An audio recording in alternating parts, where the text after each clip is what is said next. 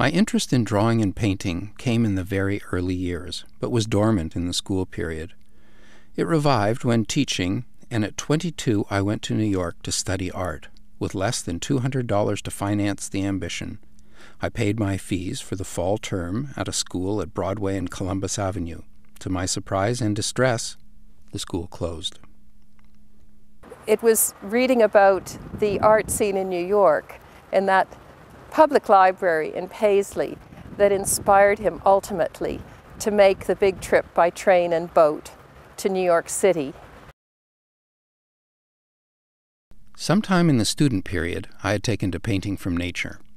Shortly after leaving the League, I was able to make enough money doing show cards half a day to paint the other half.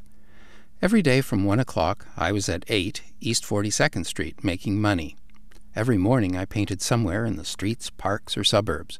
Everywhere, in front of the public library, on Columbus Circle, in the Bronx, in Van Cortlandt Park, and in almost every other park, at the Erie Basin, along the Hudson, and on the East River. We heard rumblings of Cézanne, Van Gogh, and Gauguin.